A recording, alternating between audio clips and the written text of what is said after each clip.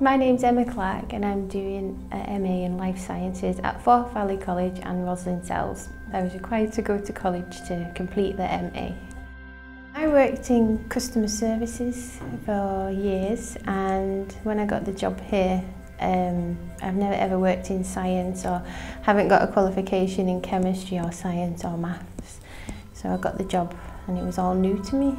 The course includes biochemistry, inorganic chemistry, organic chemistry, maths and statistics. The best parts of it are getting paid to study and day release. I would recommend going to college to do an MA because you get to work and earn money at the same time as getting a qualification.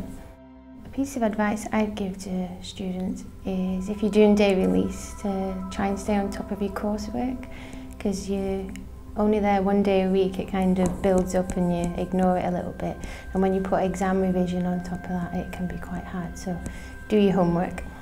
I need to finish my HNC and then the HND and hopefully go to university and do biochemistry. My dream job would be a fully qualified QC analyst.